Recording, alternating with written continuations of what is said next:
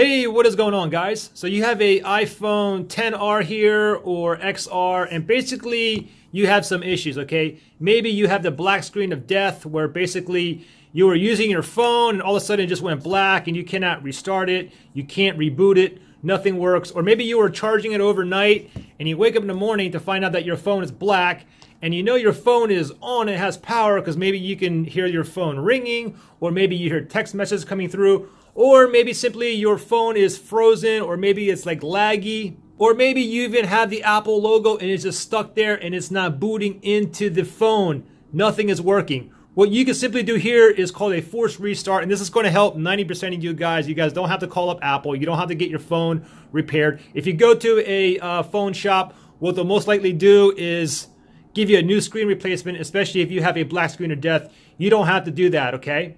Again, this should work for 90% of you guys. Anyways, this phone is working absolutely fine. The thing is, different iPhone models requires a different key combination. And this doesn't only happen to iPhones, okay? You get the black screen of death and stuck on logos and freezing, even with Samsung phones, Sony's, LG, Google phones, HTC, they all happen, okay? Anyways, let's go ahead and get your iPhone XR up and running right now, okay? So what I want you guys to do is this. It's a 3-key combination.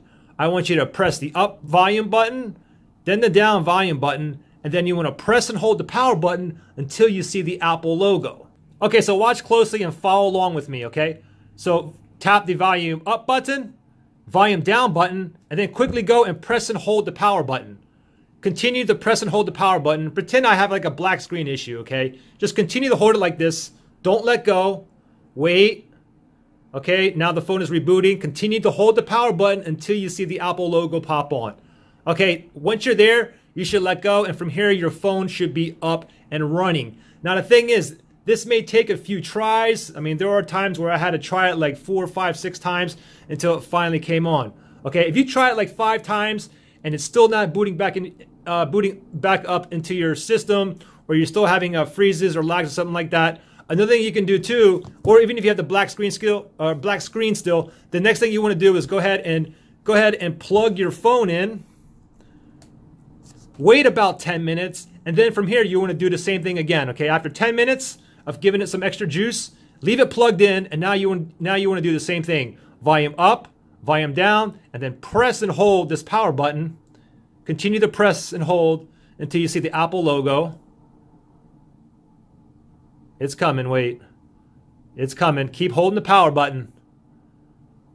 Wait for that Apple logo to pop on here, and there we go. And there you guys go. That should get your phone back up and running. I hope that helped you guys out. If it did, comment below. If it didn't, comment below as well. Thanks for watching, and I'll see you guys in the next one.